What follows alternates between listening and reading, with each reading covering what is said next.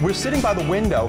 The kids are literally pressed with their faces up against the window in the Chinese place, you know, and the manager comes by and he goes, what, to the guy who's waiting on us, he goes, what the hell is this? What is going on here? And they're like scaring the patrons. They go, oh, he's on TV, he does it. They had to call the police to do a drive-by to make them disperse.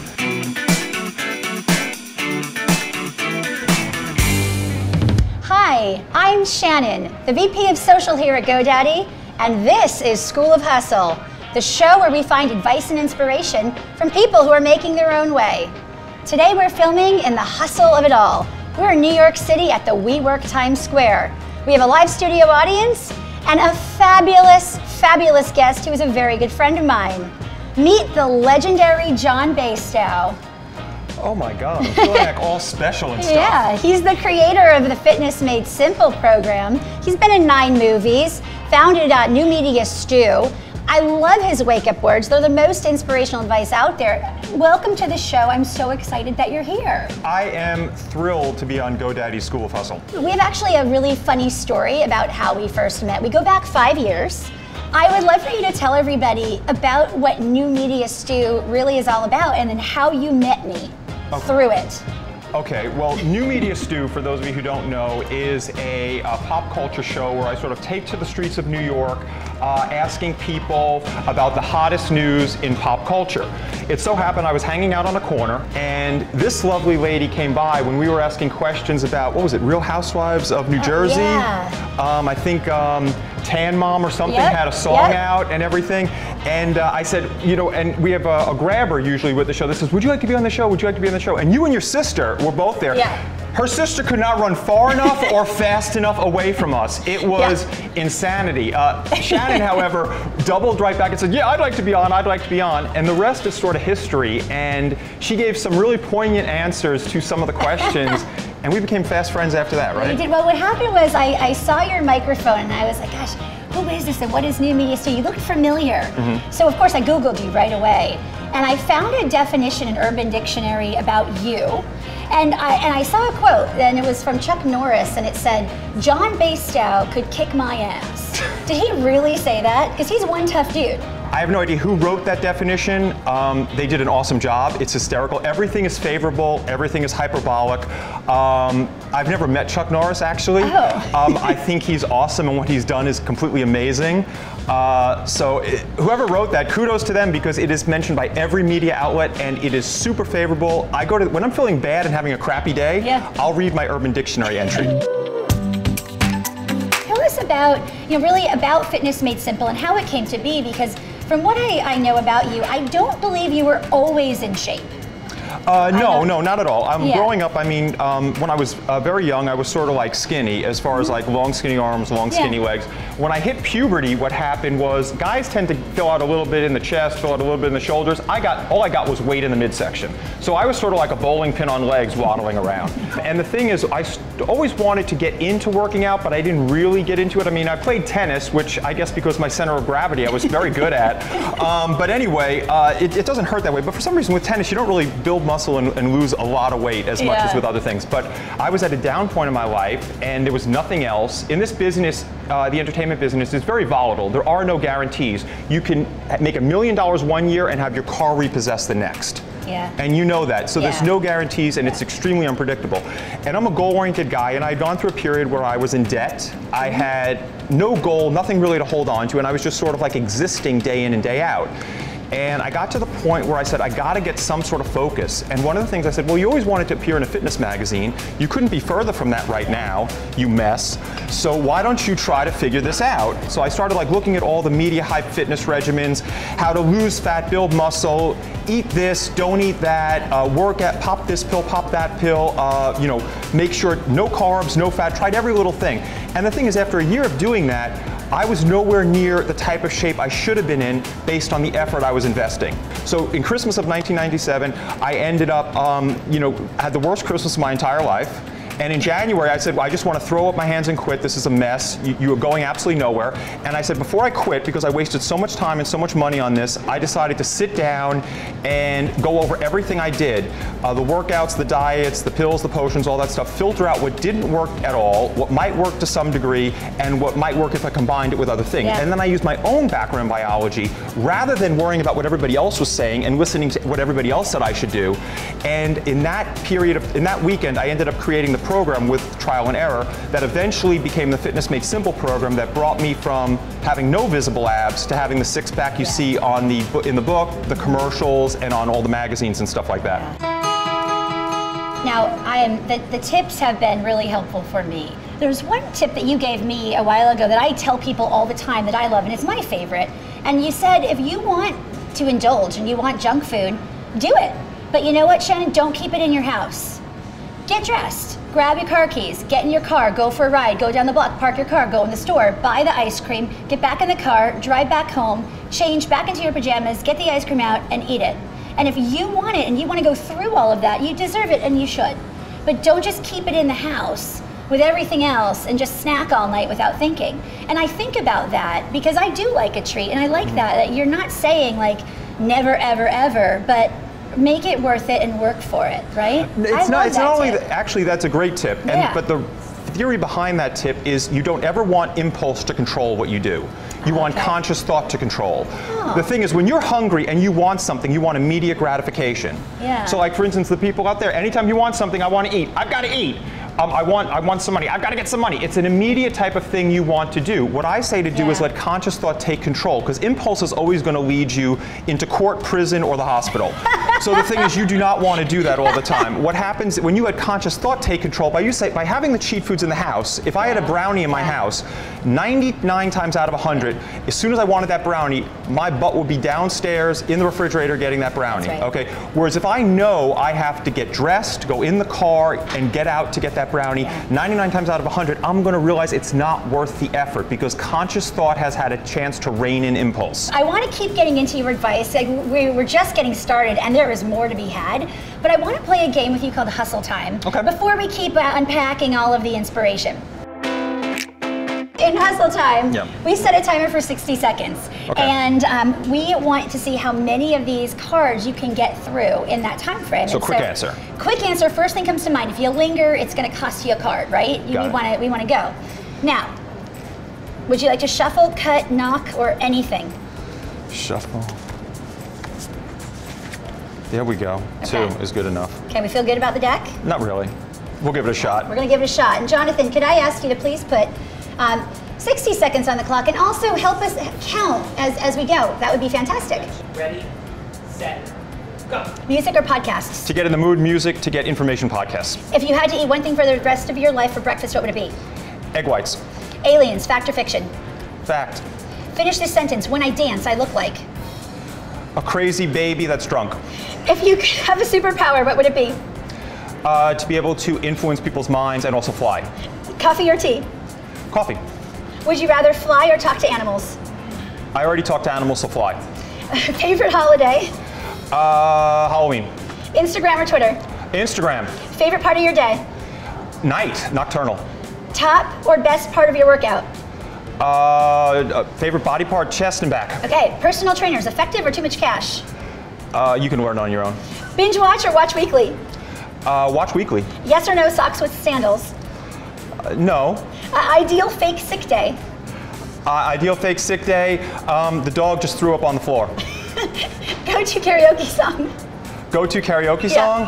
What is it? The go-to karaoke, Sugarland, Settlin'. Okay, we'll count. Do we know? Yeah, we got 16. We got 16? 16. Nice job. Oh, okay. Nice we go. job. Okay. All right. That was a win. Win for the day. I'll take it, baby. Take it. You know, so I want to kind of move in now to getting more into some entrepreneurial questions.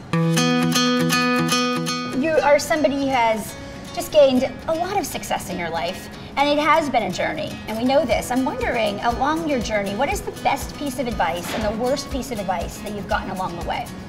I don't often take advice, which is I think the best piece of advice I can give to anybody. But I think that you should always go with your gut. Okay. Number one, you should always take everybody else's opinion at arm's length, listen to it, weigh it, don't immediately act on it, always decide for yourself. But the worst piece of advice I've ever gotten from somebody is when I was first getting started, and if you're trying to book somebody on a show, or you're trying to get yourself on TV, or you're trying to get a commercial on the air, whatever, they go, oh, well, you know, it's good, you know, you can send an email, you can leave a message for the person, and then, you know, give them a little time to get back to you, and then you know, don't like try to push them off, don't try to push them away in any way. And I started doing that, and all of a sudden I'd get no responses. I'd get no responses to emails, I'd get no responses to return calls. And then I finally realized, I'm like, the person I'm trying to reach doesn't give a damn about me, okay? They saw that email, they don't answer it, they're hoping I'll just go away. The thing is, if you don't go away, like one of your members on your team who I praised very highly, if she doesn't get an answer to her email, she's immediately on you the next day for that answer. She's immediately on you the next day. And I said, don't ever lose that, no matter what anybody says to you. And she's polite when she does it. She's polite, she's professional. But the thing is, because most people will never have the balls to say no to you. So what they'll do is they'll try to put obstacles in front of your way. They'll say, oh, call me next Tuesday, I'm busy with something. You, as polite and professional as can be, you be on that phone next Tuesday, and you go, hi, Mr. So-and-so, you told me to call you next Tuesday. Remind him that, and I wanted to talk to you about this. And then they'll give you another obstacle and another obstacle. But the thing is, you will eventually wear them down, and if they don't see the merit in your idea, a lot of times they'll give you the credence just to make you go away. So you end up getting what you want. So the worst piece of advice was when somebody says, oh, don't worry, you're going to offend somebody. You're already at ground zero with this person. This person doesn't give a damn about you. Hustle and grind until you no longer need to be introduced. Keep pushing and make it happen. I'd rather beg forgiveness than ever ask permission. I love that. That's fantastic. And the best piece of advice I can give to somebody is believe in yourself and you can accomplish anything. You've got to be your #1 cheerleader in this world. You are going to face so many obstacles in life. There's so many things being thrown at you and so much negativity. Do not be one of those obstacles. You have got to be the cheerleader on your side to keep pushing forward. I think that's great.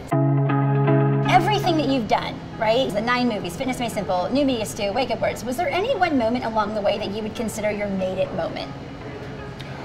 Well, the first, obviously New Media Stew and Wake Up Words came after Fitness Made Simple. So the Fitness Made Simple, the made it moment would be 2. Okay. And it was amazing. I'm a very hardworking, industrious guy. So I'm in the, even the people felt like I was in the gym all the time. The gym was the easy part. It was getting the commercials on all the TV stations that was the hard part.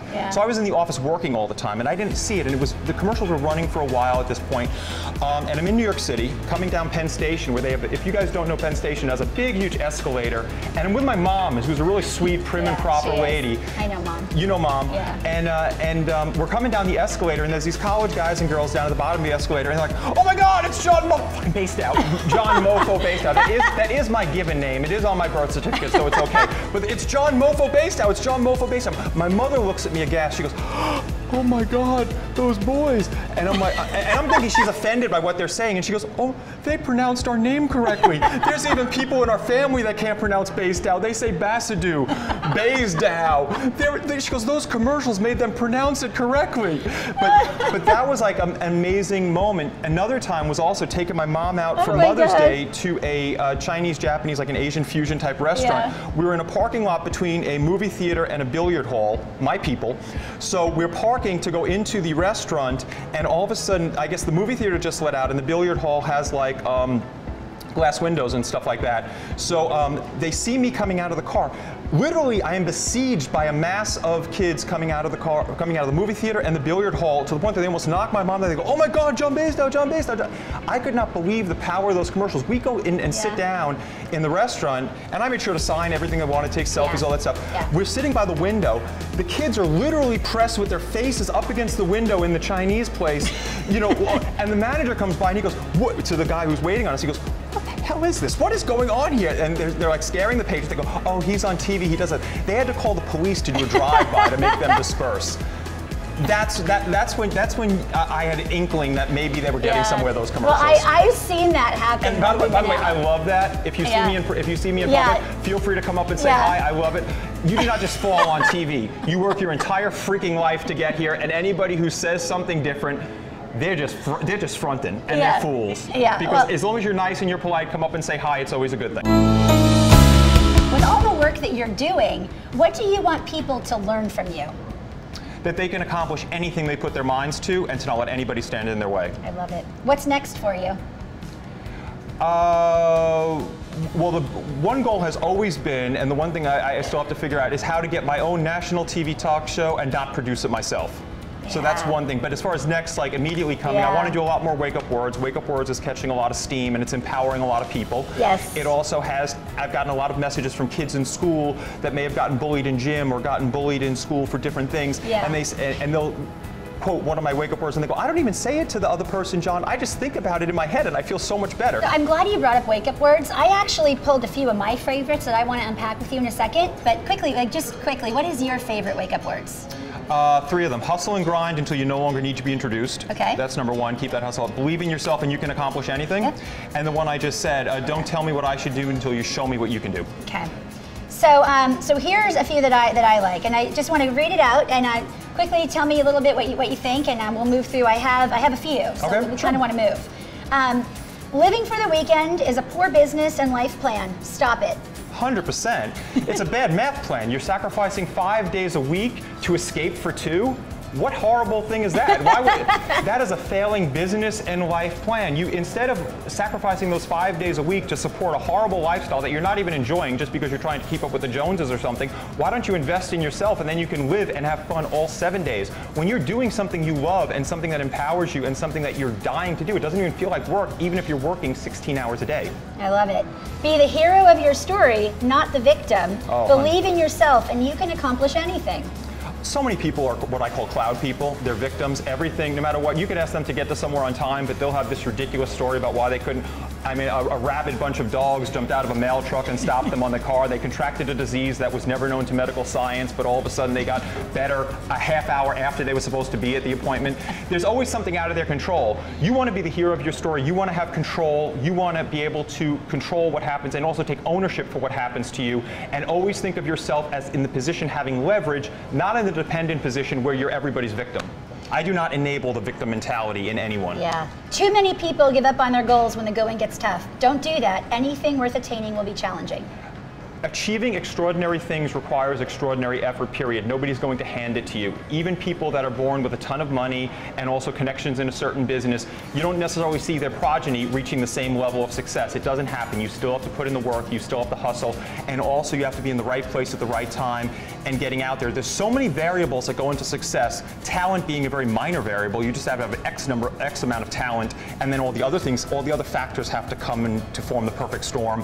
But make sure the biggest factor you can control and the biggest factor that contributes to success is hard work and the time commitment you're putting into it and the passion you're putting into it. Don't pit yourself into a corner with fitness. Living a healthy lifestyle should expand your world and not limit it. Oh, fitness is not a game of how miserable you can make yourself. I mean, everybody says like, oh, when they want to get into fitness, oh, I'm going to get into fitness. It's like I've just got put on death row. I mean, I'm going to have to give up everything that I'm eating. That's torture. And I'm going to have to work out like a maniac. And if they're not used to working out, they think that's torture and then deprivation. When anything founded in torture and deprivation is going to fail. Yeah. You've got to make fitness something that you want to do. And you control it once again. So like, for instance, you start in baby steps. Like you say, I don't want, like, even if you like to have brownies every night, okay, yeah. I have to have a brownie every night. Well, then you have a bite or two of the brownie and not the whole cake. It's still a step in the right direction. If you make mini goals, baby steps every single day, at the end of that day, if you achieve that goal, the next day you feel like a winner. If, however, you just have a long range goal, like losing 30 pounds or looking great in a bikini, every day you feel you're no closer to that. And you go, well, why? I'm just going to throw up my hands and quit. Yeah, I love it. Well, I got a couple more. Got haters? Be excited. It usually means you're relevant, successful, and making a difference. The only people that don't have haters are those who do nothing, say nothing, and are nothing. I saved my favorite, and to me the best for last. If you're not the front dog on a sled team, the view is always the same. A face full of ass. That's an ugly view. Lead, don't follow. 100, and that is true. In life, if you think of a sled dog, you are just looking at that other dog's ass your whole life. You don't want to be there. Lead, do not follow. That says it all. It needs no elaboration. This is so great. And that's what entrepreneurs have to do, though. That's entrepreneurs have to lead, and we have to take ownership for what we do, and we have to hustle really hard. But the thing is, I believe there's no greater high when you are an entrepreneur than when you start out with something that was absolutely nothing. Yeah. And you turn it into something that is huge, making an impact and improving so many other people's lives. You feel like you've created something amazing, and there's no greater feeling in the world than that. I love it.